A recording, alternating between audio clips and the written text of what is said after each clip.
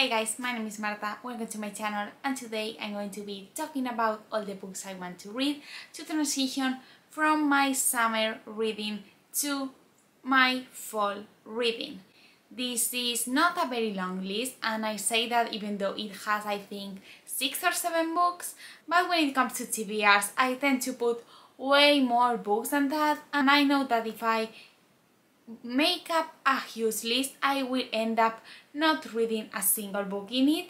So yeah, I decided to make it not too big, and I hope I can maybe introduce you to some books that you have never heard of before and that you may also want to add to your fall TBR. The first 2 books I have to share are 2 books that have something in common, and it is that they have summer vibes that are also mixed with other things that we would associate with fall. And the first one is Mona by Pola Oloixarac. This is an Argentinian novel about an author who has won a very important writing award and is now spending some time in Sweden, I think it is. I am not completely sure about that, but as you can see, it takes place during something similar to a vacation, which has summer vibes, and then it has some thriller mystery elements, since apparently weird things start happening while he is in this retreat, I would say. I am not completely sure. I like to go into my books blind, so I do not know much about it, but I do know that this Spanish cover is gorgeous, and so is the English one, and I also know that the book is supposed to be very dark and that lots of people who've read it have really enjoyed it. As someone who's spending some time abroad before the summer's over, I feel like this book is going to be my perfect companion, and with all that darkness that it's supposed to have, it looks like the perfect book to transition from one season to another. Next I have another book that I think it's also set during a vacation, even though I did not know that until literally 2 days ago, and it is The Idiot by Elif Batuman. This is a book that was hyped on BookTube a long time ago, but that has been recently talked about since its sequel has also recently been released. It's apparently set during our main character's summer vacation, during which she encounters some of her college classmates or something like that. It looks like it's a very emotional story, and I have no idea what this book is about, but I know that it has those college vibes and that apparently is set during the summer. As someone who's soon going back to uni, this book sounds like something that I would really like to read before going back to the routine. So yeah, super excited to finally read it. It sounds like something that I could potentially really like, so I hope I do like it. And speaking about university, next I have some books that have some back to school university vibes, and of course the first one is the very popular The Secret History by Donna Tart, a book that I have been meaning to read for the longest time and that every year I promise I will read, but never do.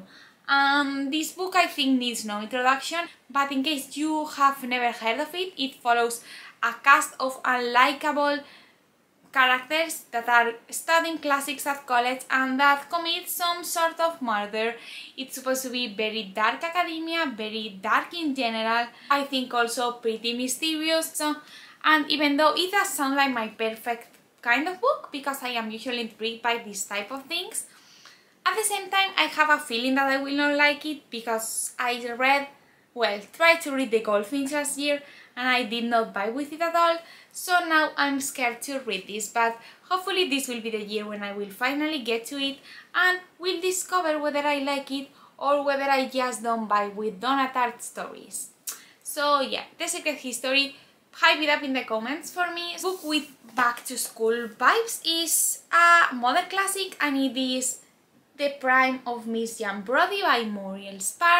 I have never read any Muriel, and this one is very short, and it's apparently the story of an unconventional school mistress at an all-girls academy, I think. I don't know much about it and the description in the back is not helping, but I got this secondhand, same as The Idiot, something that I forgot to say, that is why I absolutely had no idea what it was about, and I haven't still read it. I think it sounds like something I would like. I've heard great things about Muriel's Park, and lots of her books also sound intriguing to me, so hopefully I will read this, I will like it, and I will get and read more of her books. Next, I have a book that I recently discovered and that as soon as I read the description of had to purchase, and it is Lucky Jim by Kingsley. This is a novel published in the 50s and it tells the story of a medieval history lecturer or something like that.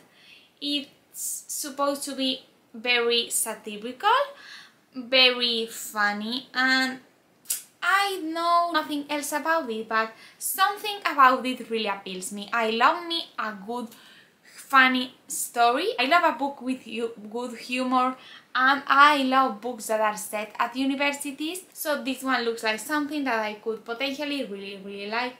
Also, I have never heard anyone mention it here on BookTube, so I have zero expectations going into it that are not the ones that I have set myself. So yeah, pretty intrigued to see what this story is all about, and I guess I will tell you all about it once I read it. And last book with school vibes in a way is one that also has, I think, some spooky vibes, even though I'm not completely sure of that, and it is The Little Demon by Fyodor Sologub. This is a Russian classic about this school teacher who does dark stuff like having sexual pervert-like thoughts and also thoughts of murder and all types of dark stuff you could imagine. It sounds very twisted, it sounds very funny, and apparently is so according to the description. I also haven't heard anyone review it on BookTube, so the only expectations I have are the ones that I have set myself, and I've owned this book for over a year now, and I've been hyping it up in my head for over a year, which means that I've been hyped in my head for over a year. I was supposed to read it last year, but never got to it, and hopefully this season will be the time for me to finally do. I also have not read any Russian literature in a while, so this looks like a fun way to get back into that.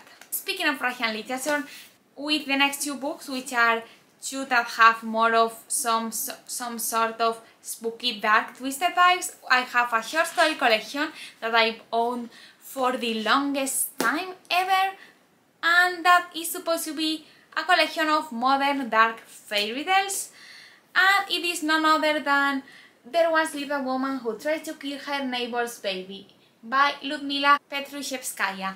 This is a collection of dark fairy tales from a modern Russian author. This was hyped on BookTube back when I joined this community in 2018, and I purchased it as soon as I heard about it because it sounded like my perfect kind of book. However, things seem to have gotten in the way of me actually picking up this book, and I have never actually managed to pick up this book. So I think now that I am finally starting to buy with short stories, it's going to be the time for me to finally read it. It sounds like it used to sound like my perfect kind of book, and still does. So hopefully this year will be the year when I will finally get to this dark and twisted fairy tales. And speaking of translated twisted fiction, I have Drive Over the Plows of the Dead by Olga Tokarczuk, one of Tokarczuk's most popular novels, and the book that is supposed to be the best introduction to her, a guideline I did not follow when I read the books of Jacob as my introduction to her writing style, but as I did love that book, I am very excited to get into her other stories.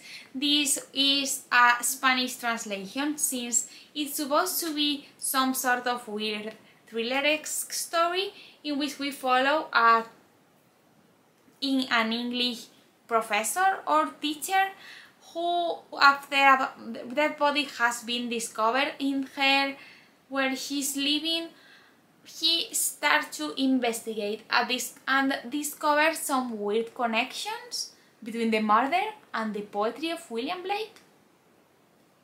I am not completely sure if my idea of the synopsis is correct, but it does sound dark, twisted, and like the perfect autumn read. So yeah, super excited to read some more Tokarczuk. I really enjoyed my reading experience of the books of Jacob, so I am looking forward to reading something else from her that is not big and that I will really enjoy.